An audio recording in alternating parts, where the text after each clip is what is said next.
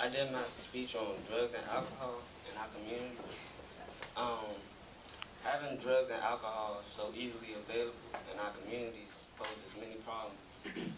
One main problem, of course, is it being available to the youth in our communities.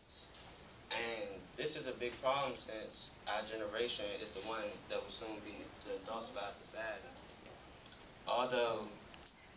Although peer pressure is the reason for why a kid may start drinking or smoking in the first place, I feel like the adults should set a good example and not do it themselves, or at least not in the presence of minors.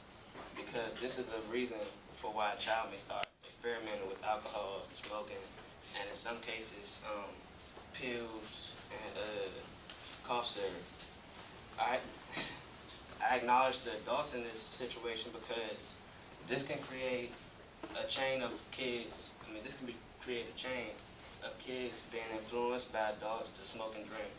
For instance, if the kids in our future generation is influenced by the adults, which would be us, to pick up smoking and drinking, this would just cause the problem to turn into a cycle.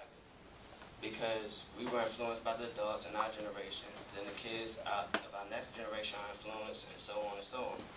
So I figure if the adults do something about their use of alcohol and drugs, then this problem will be easier to fix.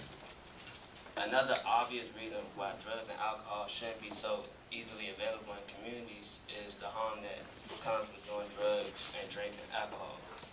A recent survey showed that drinking alcohol is actually way more harmful than smoking weed.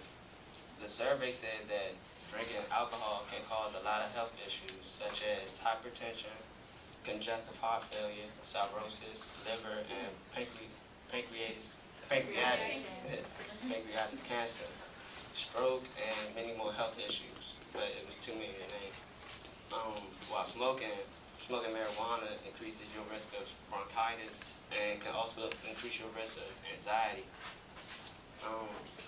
Although there are some benefits to this as relieving pain, such as relieving pain and treating glaucoma, even though marijuana does have its benefits, I don't encourage trying it. A solution to the problem of drugs and alcohol in the community would be setting limits. And what I mean by like setting limits would be like stricter rules on drinking. And since marijuana is already illegal, there's not much that you can do about that.